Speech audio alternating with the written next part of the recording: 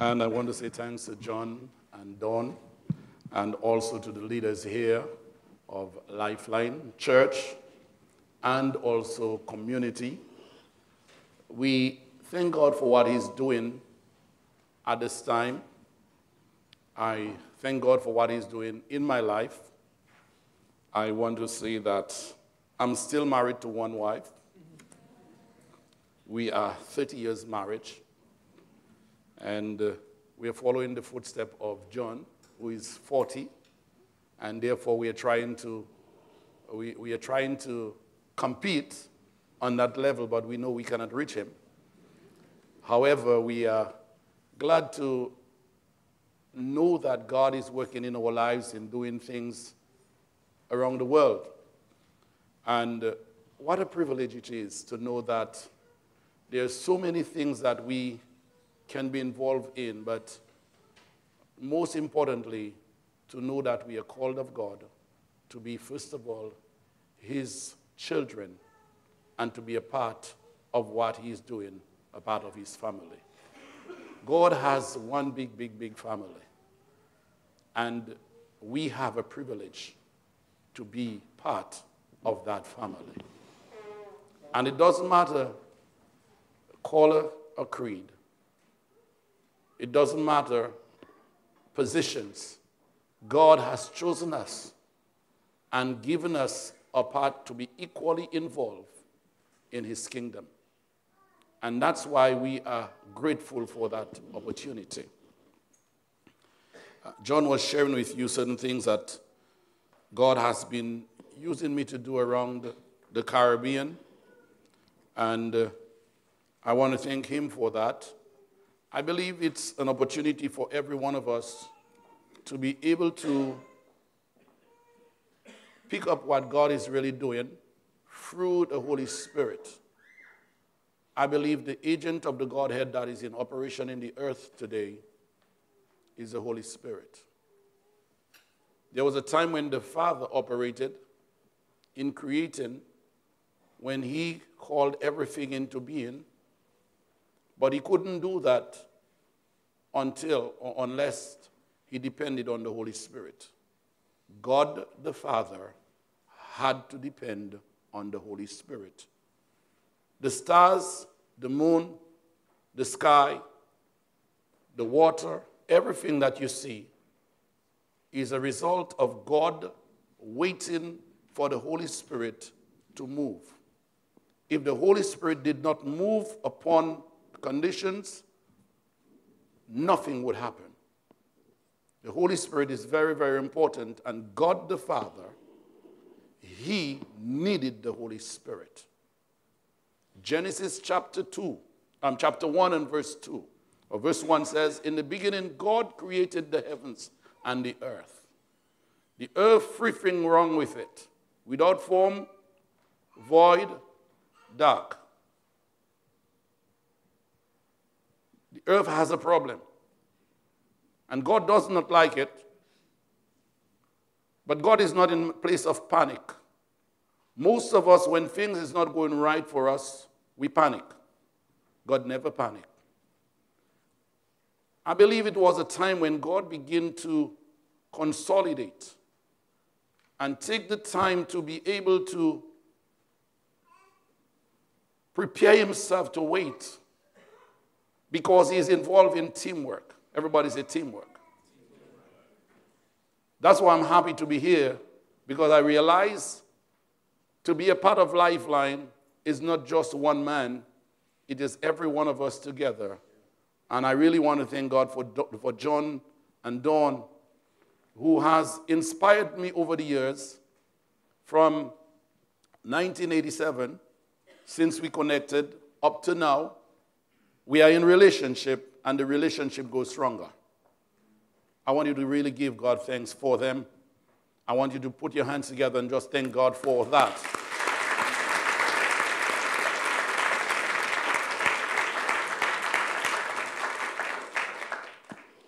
I have been inspired to do much more, because when I see the sacrifice that he made sacrifices when his children were very little. And Dawn had to stay home to take care of them. And he comes to the beautiful Caribbean, which we call paradise, where the lovely waters are so close by that anytime you say, oosh, you want to get close to it. And John would not take the time to step into the water. He would not sit on the beach like all the other tourists who comes into our beautiful shores. John would be totally involved in building a relationship. And that got my attention. There are times he would go to another country and he would call from that country and said, Hilton, I'm going to just pop into St. Martin and I just want to get some time. Are you there? I said, yes, I'm there. And we would take the time just to sit in the hotel. He would speak with us like a father speaking to children, and we would build that kind of relationship. He didn't ask about, well, the church, I would like to come in to preach. And most of them, that's one of the things that we heard.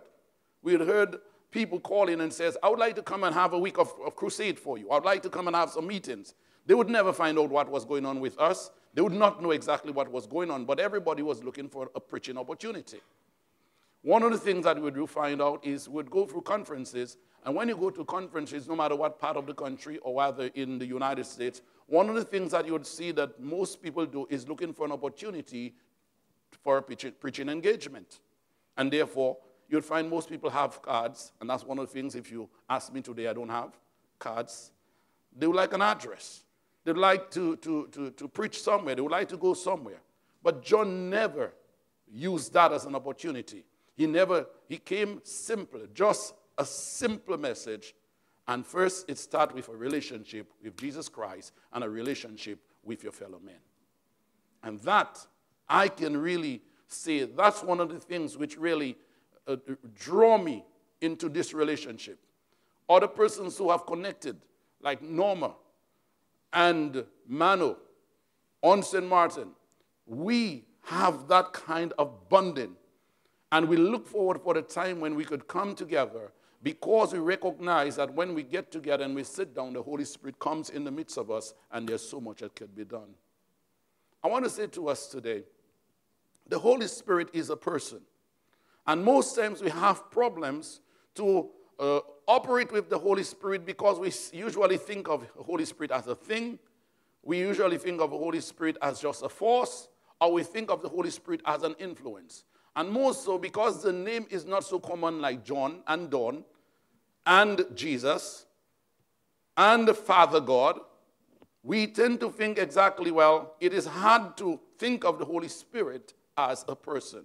But he is a person, and he is the person of the Godhead that is operating in the earth today, and we must build a relationship with him. So the Father had an opportunity in creation to put everything that you are seeing, to make them visible, but in order for that to happen, he had to depend on the Holy Spirit. When man got a problem, we know after, in creating man, I don't want to really take so much time on that, but as in creating man, he did not just allow things to just come just like that. The scripture says that he spoke to himself, and he says, let us. That means he's speaking to Tim. Let us make man in our own image and likeness, and let them have dominion. Genesis 1:26. All right, let us. So even in the point in creating man, he is communicating with Jesus, the Word, and the Holy Spirit. Teamwork. So when man has a problem, he has to depend on not just himself, but on Tim to fix the problem. So the very same thing that helped him to fix the problem when the earth had a problem, it was the Holy Spirit moving and then the release of the Word, which was Jesus, is the very same thing that he was depending on to help to fix the problem that man was faced with. So man's problem, because man is flesh, he had to really be able to deal with the problem that was in the flesh of man. Therefore, the Word says to us in John chapter 1 and verse 1, in the beginning was the Word, and the Word was with God, and the Word was God. The same The same was in the beginning with God.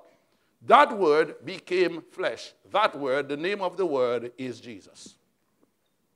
In order to fix up man's problem, Jesus, the word, had to become like man, and that's the only way that man's problem could be rectified, and that is through the word, which is Jesus. But before Jesus comes into the earth, in order for that to happen, the Holy Spirit had to come and overshadow somebody in the earth.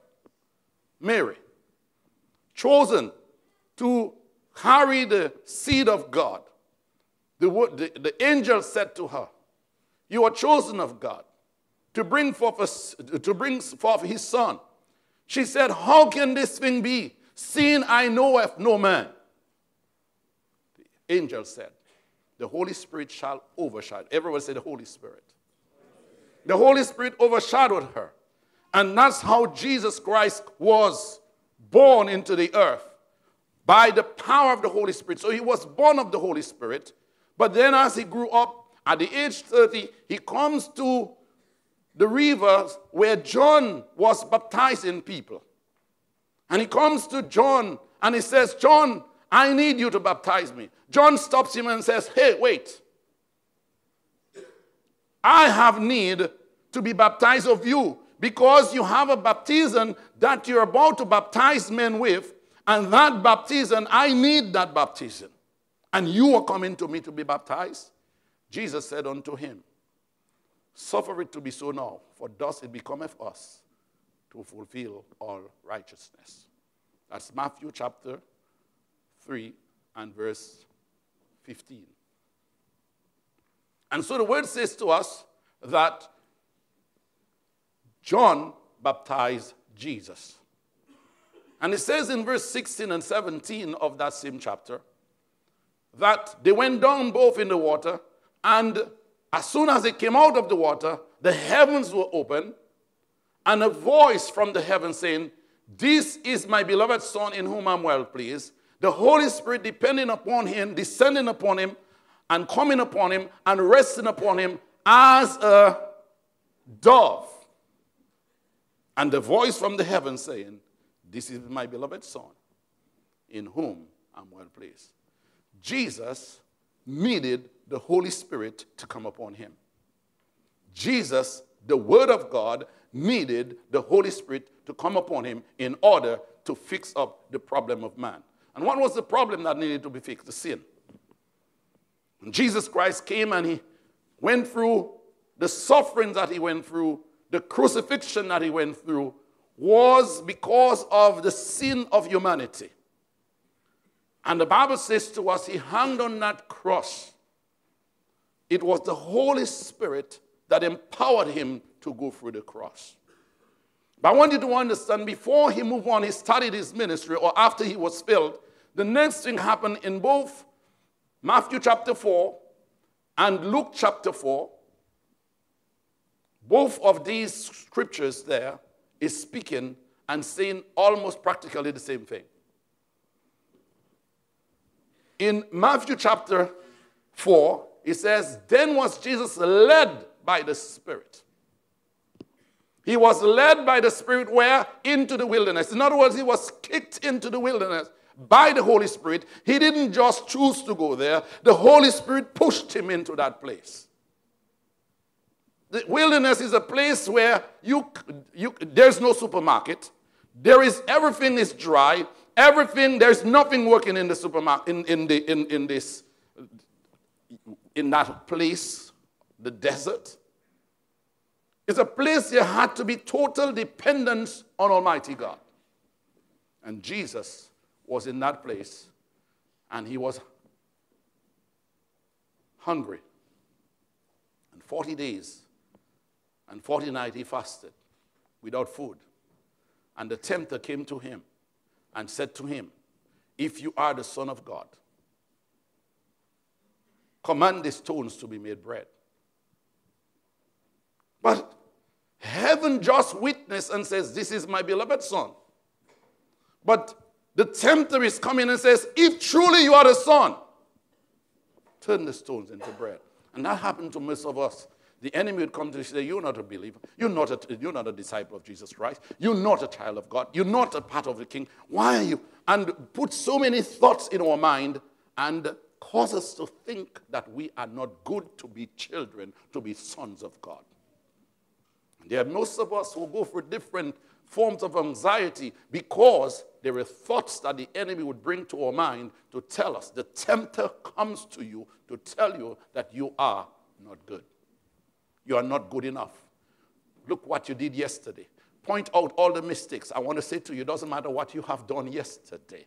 Jesus Christ, he died on the cross for that. And when you would recognize that you have sinned before him and confess your sin to him, the Bible says to us, he is faithful and just to forgive you and to cleanse you from all unrighteousness. Isn't that true? Isn't that good to know that he doesn't keep wrong? He doesn't keep no record of all wrong. But the devil would, the tempter would keep the record of the wrong just to cause us to walk in a position where we are dejected, we are hopeless and discouraged. But today we can change that. And so the word says to us that at that point, Jesus overcome him on 3 different fronts.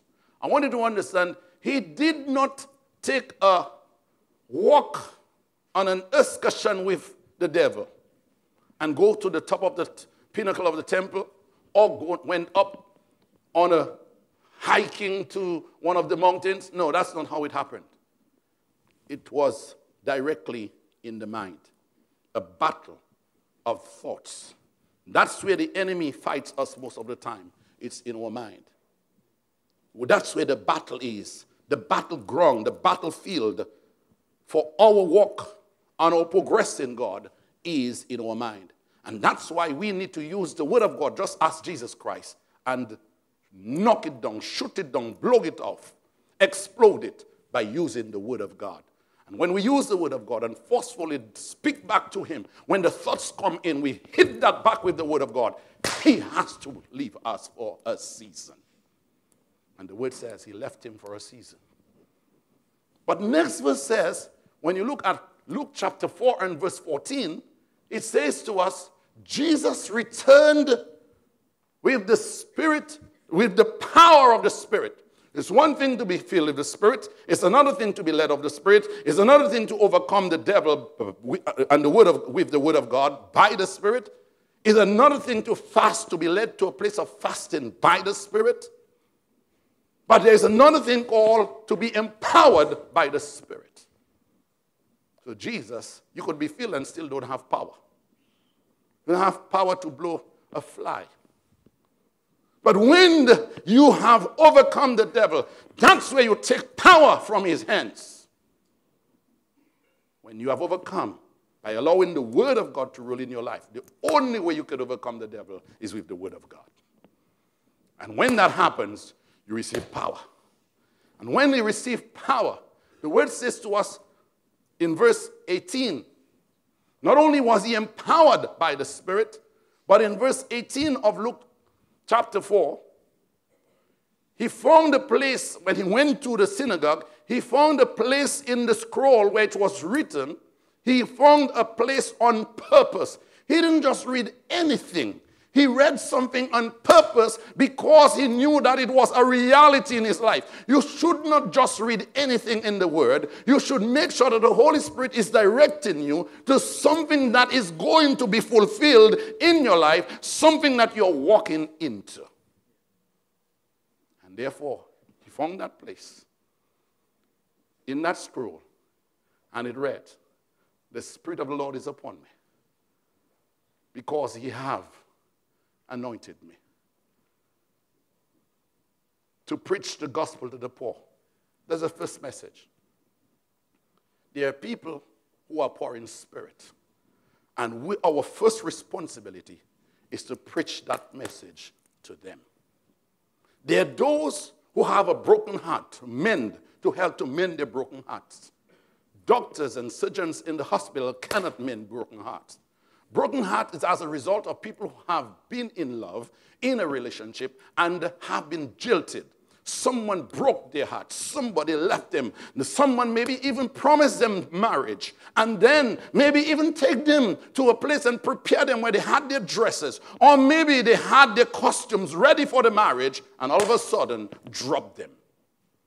That is a broken heart. That person cannot eat, cannot sleep, has a problem, can smoke all the cigarettes and drugs in the world, and that still cannot help them because the heart is plundered. That heart is broken. But when the anointing of the Holy Spirit comes, it comes upon you to help somebody, for help to restore somebody who is in that position where they have encountered a broken heart. And then it goes on to a place of deliverance. And that's what happened to the church over the years. The church have been preaching a one-sided message called salvation. But the kingdom of God, the kingdom message is a four-plan message. You must be deliverance. And most of the time, there are people who are still shackled by the enemy. And we put it under nice names called attitudes. But it is demonic activities that need to be called out. And unless they are called out from the individual, that person continues to be harassed. That person continues to have different phases, up today, down tomorrow. That person is in that position where that person cannot continue overcoming. And that's one of the reasons why it's important for the kingdom message to be preached. Message of poverty to those who are poor. A message for those who have broken hearts. For those who are held captive by the enemy. And those who are blind, that they will receive healing. That's what the message is about. And that's what the Holy Spirit does when he comes in. So, 1, he was filled with the Spirit. 2, he was led by the Spirit. 3, he overcome the devil by the Spirit. 4, he fasted in the Spirit. 5, he received power of the Holy Spirit. 6, he is anointed by the Spirit. And when the anointing is upon you, then you are a worker. Many people are filled and they are not workers because there's another step, the anointing. And what is the anointing? The anointing in the Old Testament was when the oil was poured out on the kings, on the priests, and the prophets. That's how it was in the Old Testament. But in the New Testament, it has been replaced by the Holy Spirit himself, that God is choosing to anoint not just kings and prophets and priests, but God has called every one of us who comes to Jesus Christ priests and kings in his sight. So look at the person next to you and say, you're royalty. You are king. But not only that, if you're a king, how you become a king? You cannot be a king if there is no anointing. Anytime God wanted a king, God would either call on Samuel the prophet. It is the prophet who anoints the king. And he calls on Samuel and said, I want you to go and anoint Saul to be king. Samuel has a little problem. He said, God, if you anoint Samuel, if you anoint Saul, it means that the people have rejected you. Oh, and he's crying. God says, I want you to do this. They have not rejected you. They have rejected me. And later on, when Saul obeyed the people and fulfilled their heart's desire by refusing to obey God, anytime we disobey God, we fall into the sin of rebellion and witchcraft. Anytime we disobey God, we fall under the sin of rebellion. The spirit of rebellion and witchcraft comes upon us. Let me say that again. The spirit of rebellion and witchcraft comes upon us. Anytime you disobey the word of God, you open up to a tormenting spirit. Let me say that again. You open up to a tormenting spirit, and that's what happened. The word would say to us that a tormenting spirit came upon Saul. That David would have to come and play music to chase away that tormenting spirit, that evil spirit. And God said to Samuel, I want you to go and anoint David. Saul says, I don't understand, God. This is confusion. You're sending me to anoint a king, another person in the place of a king who is still on the throne. God says, I want you to understand. Most times we don't understand what is lies and we don't understand the operation of the Holy Spirit. God did not lie. God told him something that I want you to understand. He said to Samuel, you don't have to tell the people you come to anoint a king. Tell the people you come to sacrifice.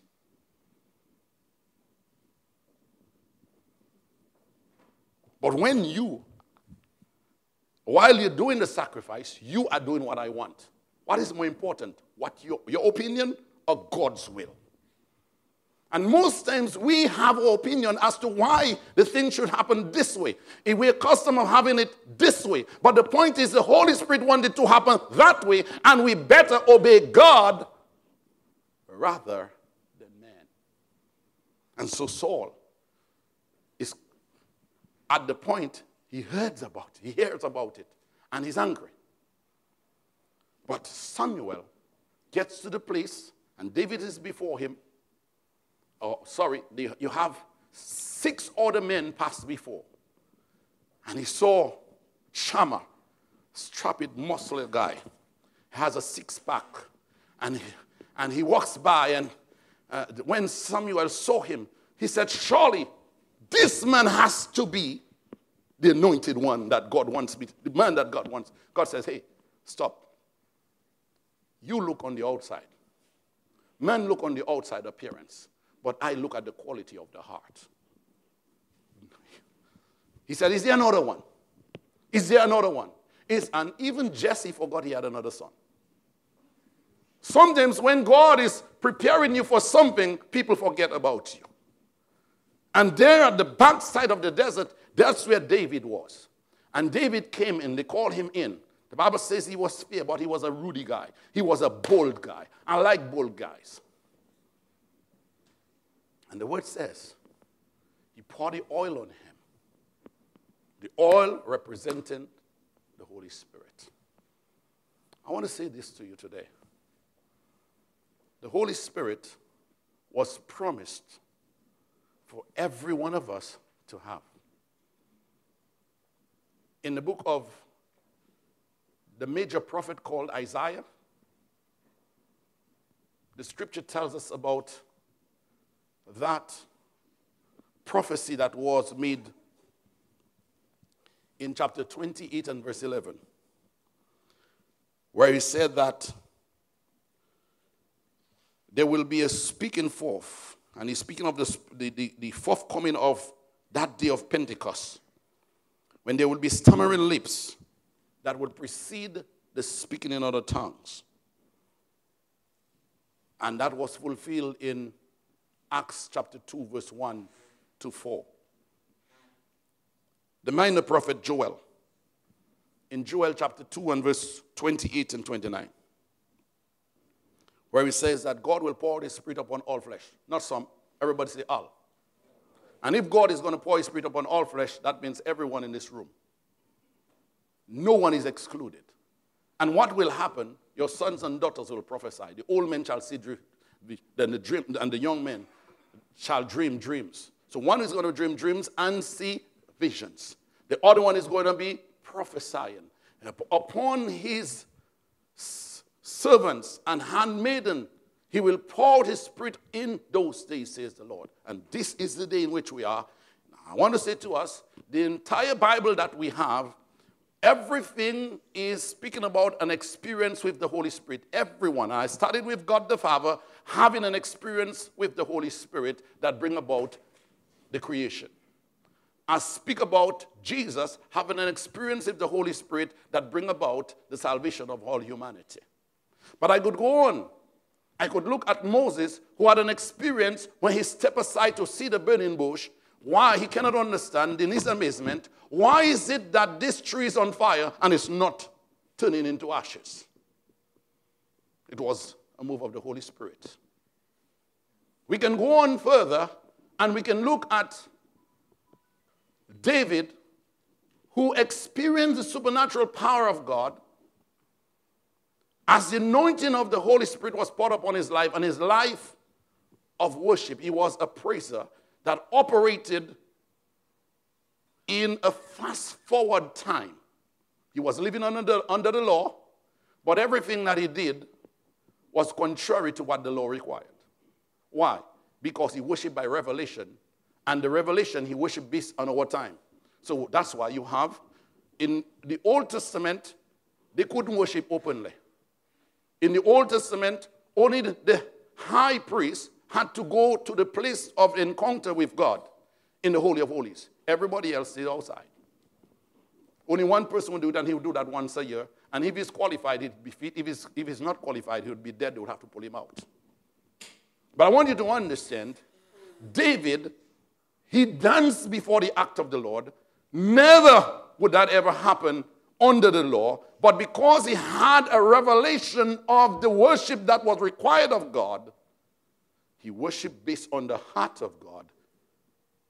He experienced the fullness of the Spirit. We can look at Ezekiel in the 37th chapter. God said, I have something to tell you. I like God. God has something to tell you. It's surprising to know exactly. He's told him, I want you to go to the cemetery. But he knows if he tells him to go to the cemetery, he will not go, because he'll say, oh, wow, that place. No. This place is a scary place. I don't want to go to that place. But I like what the scripture says. The Bible says, the Spirit of the Lord transported him that place. The Holy Spirit became the helicopter that takes him to that place. There are certain places we will not go until the Holy Spirit transports us into that position. And that's the ability of the Holy Spirit. He took him into that place, and there he showed him a valley where there is just skeleton. And everyone is scattered all over the place. And God said to him, can this bone live? And he said, only you know. And God said to him what he should do to ensure that they can live. He said, prophesy. Look at the person next to you and say, prophesy. Some of us, we don't operate in the Spirit because we don't understand prophesying. Prophesying is speaking something that you do not know, that you receive in the supernatural realm, that God is about to do, and you're speaking it in faith. Prophecy is done by faith. Tongues. The reason why many people are not speaking in tongues is because they're not speaking in tongues by faith. They want to speak in tongues by understanding. I'm not understanding what I'm saying. I'm not going to say anything. I'm going to make a fool of... Well, yes, it means making a fool of yourself, that even people would think that you're drunk. People think that you're crazy. That's what it was. That's what happened in the book of Acts, chapter 2. People begin to question and say, these men are drunk. But Peter had to stand up and say, these men are not drunk as you suppose. But this is fulfillment of what was spoken by the prophet Joel. That he would pour out his Spirit upon all flesh.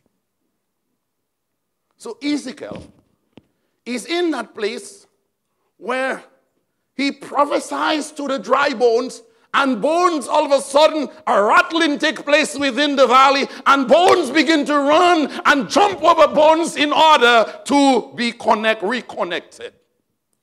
Sometimes you may be dry. God's Spirit comes in for that very purpose, just to cause you to be reconnected again. He comes in to empower you so that you would be able to reconnect.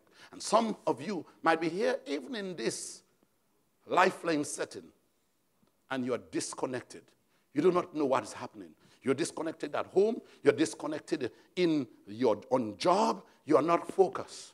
But the Holy Spirit comes for that purpose, just to empower you so that you would be able to reconnect. By just prophesying. And that's what I like this morning when I heard that John said on Tuesday, sometimes we used to set aside sometimes for prayer on a certain Tuesday, the first Sunday, the first Tuesday of the month. I would like people to really bring it out. You see, I want you to understand that God wants you to keep on doing the thing that you've been doing, because it's in the thing that you're doing at the time that you do not expect, that's the time that he is going to work in the middle of you. The Holy Spirit is just going to forcefully come in the midst of you and change certain situation. Just because you start one time and you didn't see result doesn't give you no credence to stop. And so, the bones, everything connected, but then they're still dead. God said, prophesied to the four winds and say to them, come and blow upon these slain. And he prophesied. You see, God is our mentor. God is never asking us to do something that he himself didn't do. When the earth was void, without form and dark, God prophesied over the earth. The bones are in this condition. God is teaching him how he could really get that situation to change. And how you get them to change is by prophesying. Some of you are not prophesying enough. Some of you have not allowed the Holy Spirit to fill you in such a way that you begin to get an aggression inside of you that rises up inside of you and says, enough is enough. You got to change. Some of you need to be able to take the situation. You might have some problems at home. It could be your children. It could be a financial problem. The first person to take authority over it is you. You need to stand up and stand against that condition. It could be your children who are sick at home. You're supposed to call. You call your wife, or wife call the husband, and you begin to say, today we are taking a step for Andrew. We are taking a step for John. We are agreeing today. We are taking this week. We will not eat. We will fast because we want to see a change in Andrew. We want to see a change in Jack. We want to see a change in Tom. We want to see a change in that situation. Even before you could call John, you should exercise your authority in the Holy Spirit.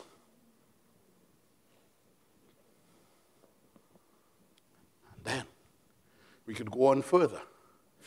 Every part within the Bible we could say. But there's two guys I want you to see in the Old Testament.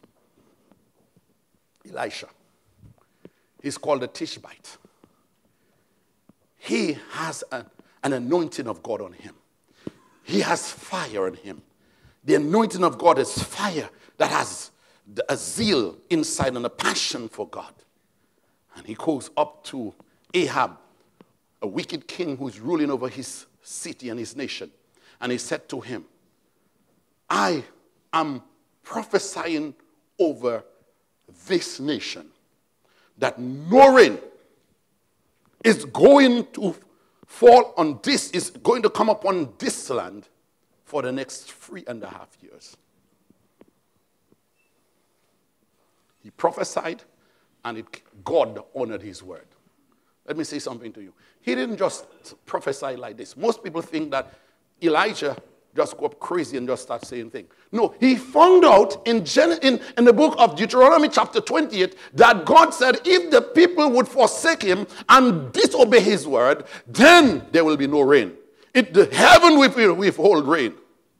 So he understood that principle. Then he stood before the king and he says, I usher it in today that no rain would continue to pour out upon your wickedness in this nation.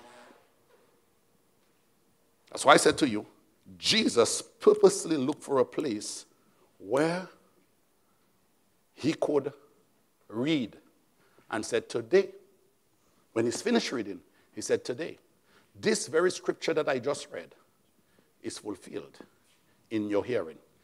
In other words, it just leaped out of the pages, leaped out of the scroll, and it is in my life, practical. The Spirit of the Lord is upon me. And you will see it happening. that those who are poor in spirit, they are being restored. Those who have broken hearts, they are being restored. Those who are blind are going to see. And did it happen? When we read our Bibles, isn't that true? Did it happen? Did it happen? Did the blind see? The lame, did they walk? Did the sick receive recovery? Yes. The very same thing God is asking us to do. But it depends on us having a relationship with the Holy Spirit. So Jesus said to his disciples, do not leave Jerusalem until you receive the power of the Holy Spirit, the power that was promised by the Holy Spirit. Do not go on your own. Wait for the promise of the Father. And therefore, that was in Acts chapter 1 and verse 4. But in verse 8, he said, but you shall receive power. After that, the Holy Ghost is come upon you, and you shall be witnesses unto me, first in Jerusalem, in Judea, in Samaria, and to the uttermost part of the earth. That means London.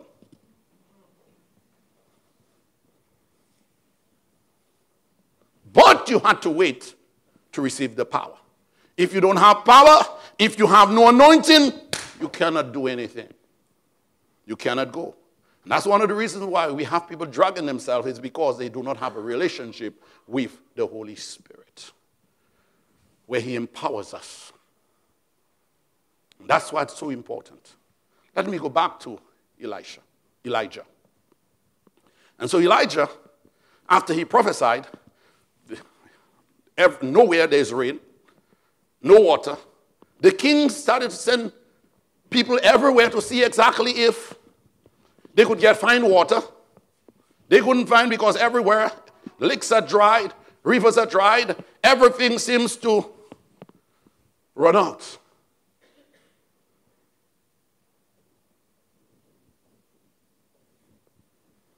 There was a servant who worked in his house by the name of Obadiah.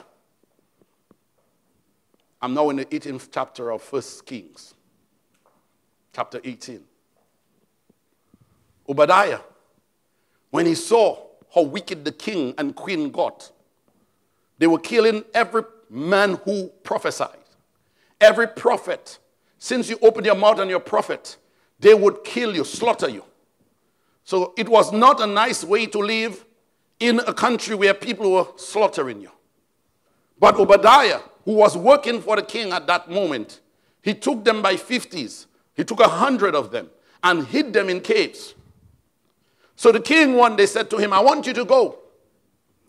I want you to go one side of the country, and I'll go to the other side of the country to see if we get water to feed the animals, the donkeys and the mules, etc.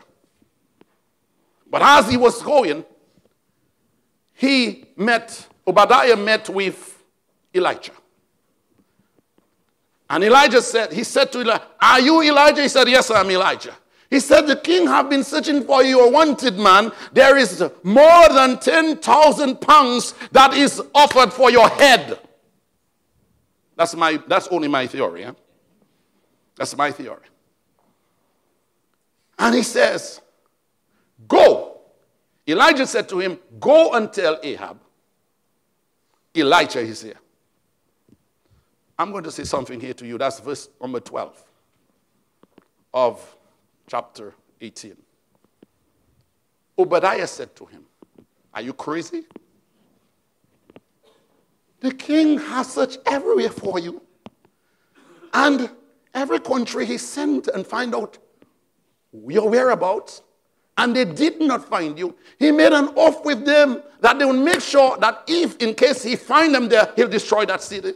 And you are telling me to leave you here and go and tell Ahab, Elijah is here?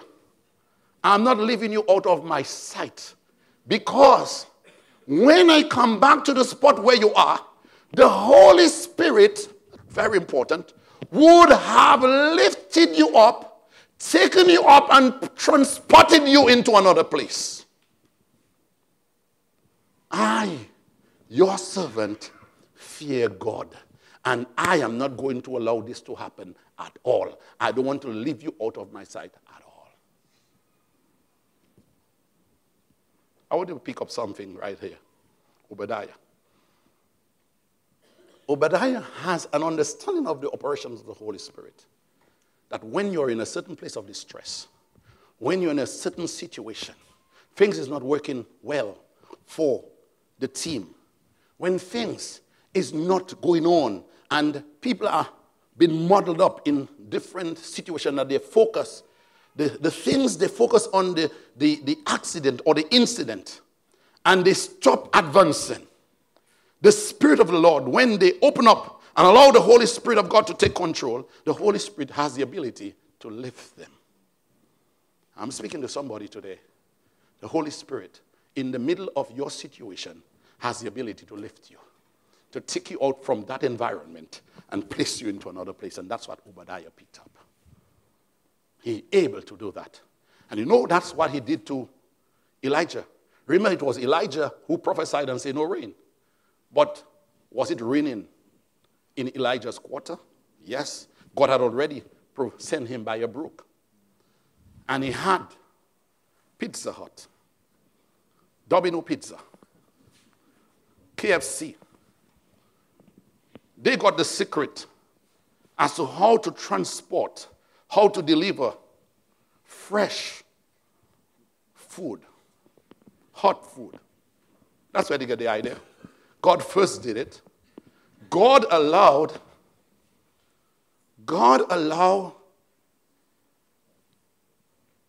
this raven, it's eating dead flesh, it's doing all this other stuff, but God used it to be the delivery man to bring food for his prophet, that he would not die of hunger. I want to say to you, God has a way of bringing special delivery to you when you are in the Spirit, when you're obedient to him, when you are walking with him. God has a way of allowing that to happen in your life. Are you understanding me today? But the Holy Spirit can lift you. I want to use a little illustration. This morning, when I walked out of the car as we drove into Mayfield, the Holy Spirit said to me, I want you to observe something. And I'm observing.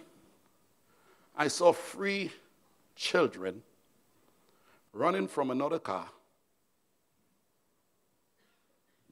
I'm saying, what are you telling me, God? He said, just keep your focus a little. These 3 children happen to be Daniel's children. But the one in front is little Zachary. And he saw Nana and he saw JS. He saw the grandparents. And these 3 children, as soon as they leave the car, they didn't wait for daddy's order. They rushed towards them with anticipation. But what I noticed about Zachary is that his hands is lifted. And when his hands is lifted, the next thing I observe is Grandma, Dawn, putting her hands around him and embracing him. But the next thing that she does, she lifts him up. And she speaks to him, he speaks to her, and is excited to be in her arms. The Lord said to me, that's what I want you to tell the people here at Lifeline, that just as Zachary would run with an open hand, with an eagerness to get in the hands of his grandmother and grandfather, his grandparents, is the very same way the Holy Spirit is waiting for you to lift your hands and run towards me, and I will lift you up regardless to your situation. I'm able to lift you up, and I'm able to embrace you, and I'm able to give you more love. I'm able to shower you with favor. Everybody say lift. How many of you need a lift? A lift in the Spirit. Lifted. Sometimes you struggle at home. One bill after another. one situation after another. And it drains you. You don't know which direction to turn. But the Holy Spirit can give you a lift right in the middle of the situation. You could join hands with your partner. You can join hands with your partner and say, you know, we struggle in that area. We struggle in that thing. This thing was difficult for us. But let's agree together and let the Holy Spirit come in the middle of your situation as you join hands together and let him lift you. The last illustration I'm using is the follow suit of Elijah. Elijah, after he has brought Israel to the Mount of Carmel, he's seen a miraculous move of God. God answers by fire. He gets to a place of discouragement. I'm speaking to some people who are in that phase here today. He got to a place of discouragement. I'm speaking about the man who just saw fire coming down from heaven, who just received an answer to prayer. In less than 2 minutes, he said, God, show up and answer. Let people know that you're God. I don't even need a long prayer. Sap in. The anointing of the Spirit sap into that altar. And the fire catch the sacrifice. And then there was water around that place. It dried up the water. And the people recognized the power of God on him. And he killed all 850 false prophets, both of Jezebel and also that of Baal. And then the news on BBC read for him. Tomorrow at this time, Mr. Elijah, because you've destroyed all these other prophets, I, Jezebel, I'm coming for you. He ran. He ran in discouragement a whole day without God. And he's under this jupiter tree. And he's saying, oh, God asking him, what are you doing there? Sometimes when discouragement hit us, we get to a position that God did not order us to go.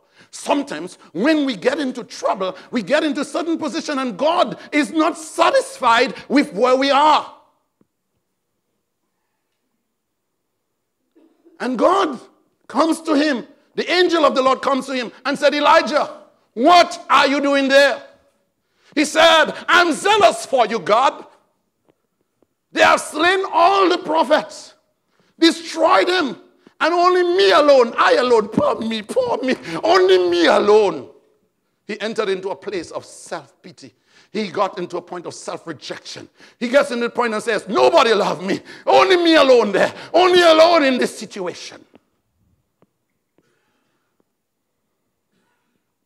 How many times have you fought that way? How many think that you alone are battling that situation? Nobody cares for you.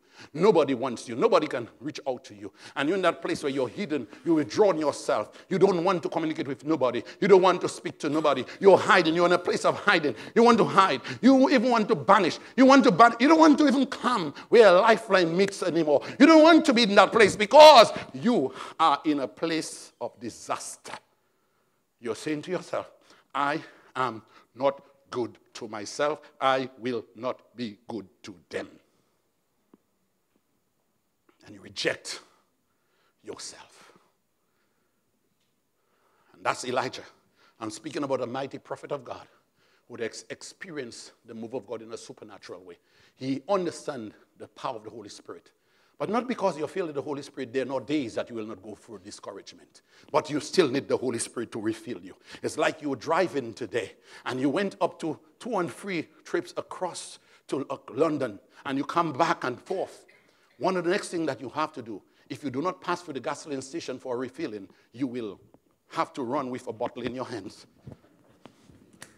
I need some gas to pour in my car so that I will move again. I want to say to you, some of you are in that place where you need a refilling of the Holy Spirit. You have been used what you have, but you have not gone back to the refilling station for a long time. You need to get to that place again. And that was Elijah. And God said to him, Elijah, he said to God, I want to die. God, kill me. Now, do you really believe that Elijah wanted to die? If Elijah wanted to die, he would stay right there and let Jezebel kill him. At least he's not committing suicide. But he goes to God and says, God, I want you to kill me. But God didn't do you anything wrong. It was not God who led you to that place. By saying, God, I want you to kill me. God said, okay, I will release you of that position. But you have 3 things you need to do for me. I want you. Pick up yourself. Go back. Anoint 3 men.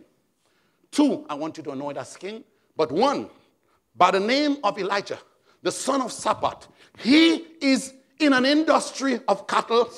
He has 12 yokes of cattle that is working in a field. And he is on number 12.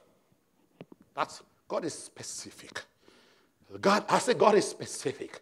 He knows everybody, no matter which part of the globe, or no matter what part of the country where we are, God knows us. He knows whatever place in your home you are, God knows everything about you.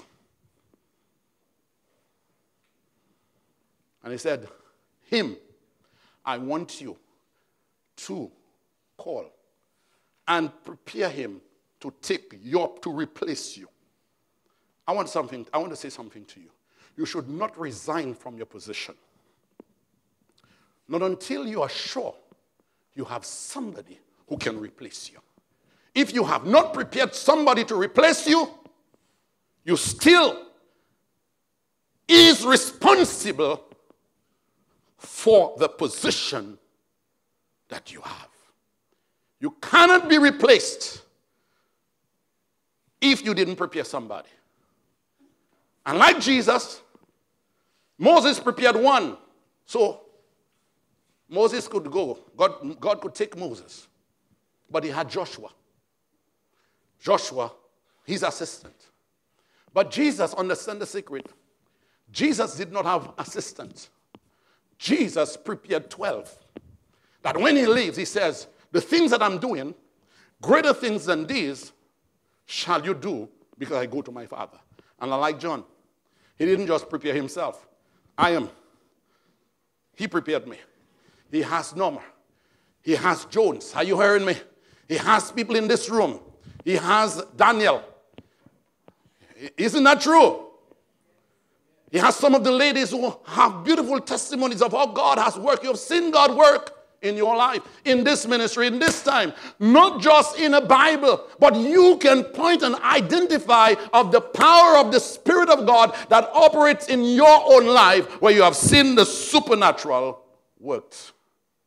It's not just a story we are saying, but we can say, yes, I'm a witness of the Spirit of God in operation today. And the word says that Elijah, he went, he got Elisha. 10 years Elijah is with him. All Elisha did was just to observe the man. The greatest thing that he ever did for him was to pour water on his hands. He didn't blow a fly. He didn't do anything. All we knew about Elisha is that he walked with the man. And the time came when he's about to be offered. He said to Elisha, Elisha, stay in this country. Stay in Jericho, because God has called me to go on to Jordan. Elijah says, as long as I live, my soul live, I'll never leave you. I'm following you. I'm with you. He gets to Jordan. He says, stay here. The same thing until he reached to the last city. Determination. Commitment. Everybody said determination. Commitment. Determination to finish what God has given to you. I'm speaking to Lifeline Church today to say to you, the Spirit of the Lord is with you to cause you to be determined to finish that which He has given to you to do. And he says, when he got to the last city, he said to him, now that you're there, ask what you will that I should give to you, that I should do unto you. Elisha said, I want the last thing I want you to do for me, I want a double portion of the anointing of the Spirit that is on your life. Wow. Wow. How many of you would like a double of what John has? How many of you would like, you've seen him operated, but you'd like to have twice as much as he has to do? You think Elijah is going to say, wow, that's very good. That's easy for me to do for you. He said, you ask a hard thing. Thank you. You ask a hard thing. I want to say to you, when the Holy Spirit has opened your heart to the move of God, never ask for nothing easy. Always ask for hard, difficult thing, because when God gives you the difficult thing, you will be able to bring glory to Almighty God. I'll tell you, he got it. Elijah, according to history, had 16 miracles in his lifetime.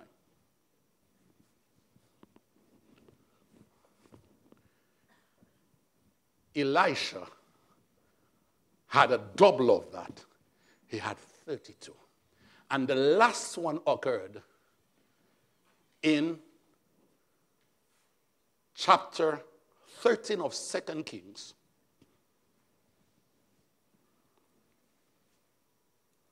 Where he himself was dead. And they threw when they saw a band of soldiers of army come in, they didn't have time to bury the dead man. They threw him in Elisha's grave. And when the dead body touched the bones of Elisha, the dead body started running. I'm saying to you, you need an anointing that surpasses your life. You need the anointing of the Holy Spirit that even when you die, there's still fire in your bones. There's still an aggression. There is still a boldness. There is still a legacy that you leave behind even after you are finished. But I'll close with this last thing. And it's an illustration. And I'll entitle that part, Hit It. I say hit it. Look at the person next to you and say, hit it. Again, hit it. Hit it. If you can use your foot, hit the ground.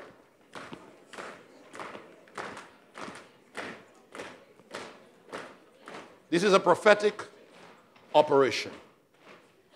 There are some things that you need to have in mind while you're hitting. Maybe it could be your marriage that is in problems. Husbands and wife, can you agree together and hit it? Hit it, hit it. That means you're going to come together again and say, this marriage shall not go under. This marriage shall not fail. This marriage is gonna be an overcomer. Could be your education. You need to hit for your education. It could be a job. It could be a career. It could be some loved one that you're trying to win to Christ. But then, all of a sudden, you're seeing that they're getting bitter and they do not want to hear about Jesus. You need to hit it. You need to hit it. You need to hit it. And this is found there in 2 Kings 13, verse 14. I'll just read it. I don't have time to open it because we're already beyond our time.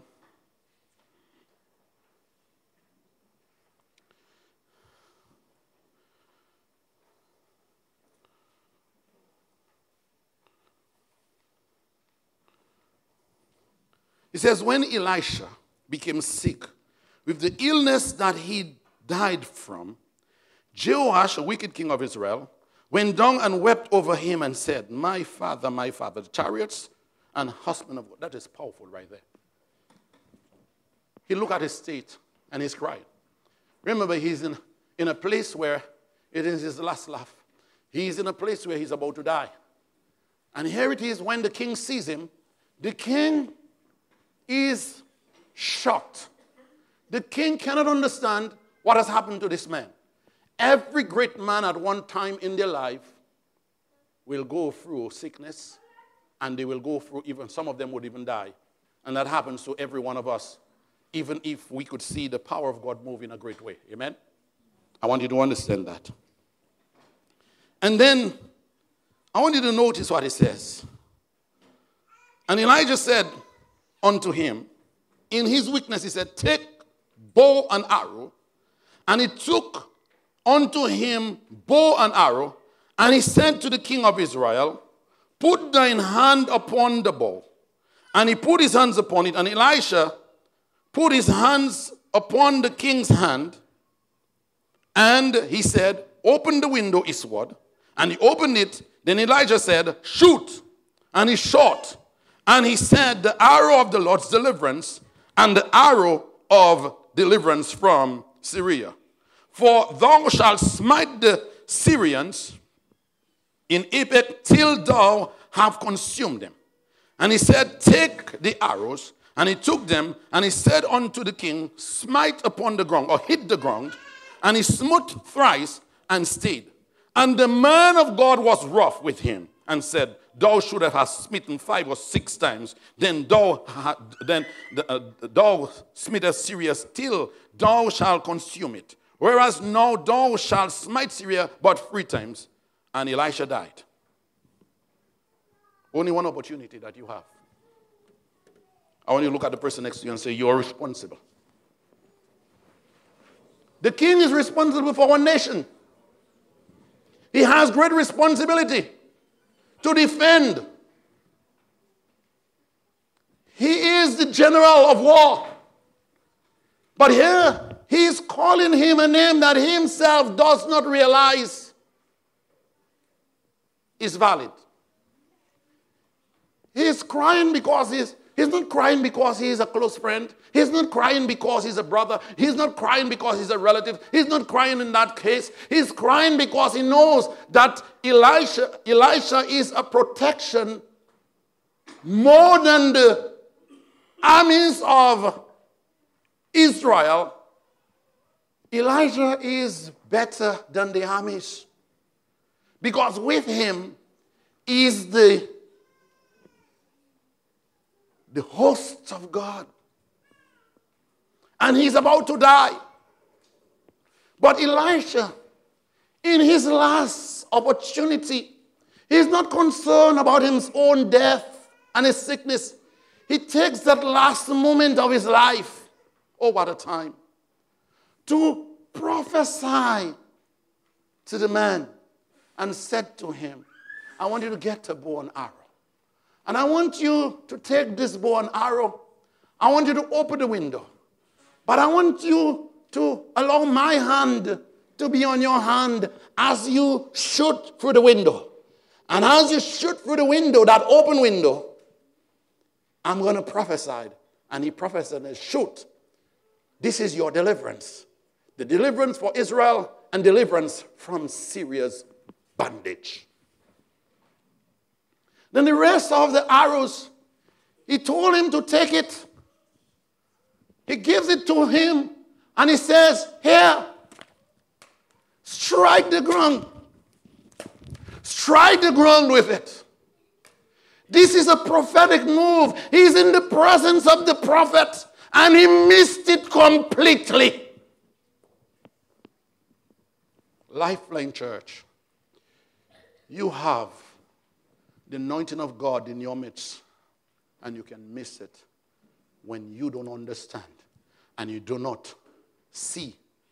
Unless the Holy Spirit, you get connected with him, you will not even understand who you have, who are the persons that are working with you. You will not even appreciate the persons that you have, that you'll treat them anyhow, and you will fail to take responsibility. But I want to say to you, whether you are a father today, you are the husband of your wife and children, you are responsible to hit. But sometimes you only hit 3 times, and you don't have it. But you need that ground again.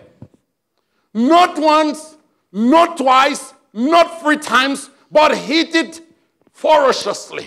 1, 2, 3, 4. 1, 2, 3. Can I see some people make some action? No matter what your situation is, hit it. I want you to hit it. Hit it. Hit it. Hit it. Hit it. Hit it. Hit it. Hit it. It's for your marriage. Hit it. For your children. Hit it. I want you to hit it. It could be for a project. Hit it. Hit it. Hit it. Hit it. Hit it. Hit it. There might be some confusion at home. And you stop hitting. Say, Pastor, I've tried. Hilton, I've tried. I cannot do it again. But I'm saying to you, you can. The Holy Spirit is asking you to hit it, hit it, hit it, hit it, hit it, hit it. Now's the time for him to work in your life. Because just as he operated on Elisha, Elijah, Jesus, God the Father, his presence is here.